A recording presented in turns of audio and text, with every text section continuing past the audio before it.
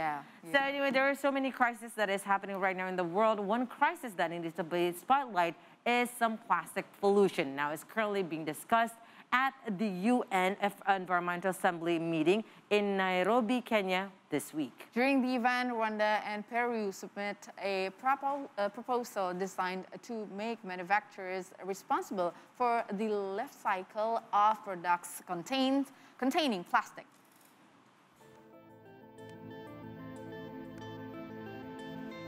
Waterways around the world are currently polluted by plastic waste, which often ends in the oceans. As such, the issue of plastic waste is being discussed at the UN Environmental Assembly meeting in Nairobi, Kenya.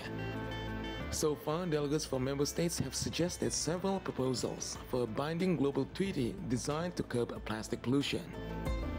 Peru and Rwanda have come up with a proposal that aims for a full-spectrum approach against plastic pollution. It calls for the creation of an international and legally binding agreement that covers all stages of plastic life cycle. The two countries also suggested the adoption of circular economy for plastic. The proposal covers plastic use and disposal, extraction of raw materials, and plastic production. It is now co-sponsored by 13 countries, including the European Union. Well, we must celebrate what Rwanda is trying to do, because we know that on the continent, Rwanda continues to lead with respect. They were the first, I think, country to ban single-use plastics and keep, most of us followed later, keeping our environment clean. It is a country that is got credibility with respect to this agenda.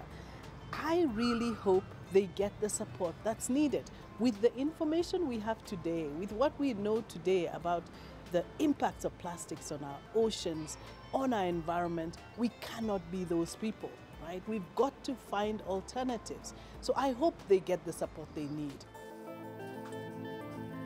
Meanwhile, the manager of the Rwanda agro-plastic factory stated that the public needs to play their part and not dispose garbage carelessly. He also expressed his hope that the proposal can make a positive change if it's adopted by the United Nations Environmental Program.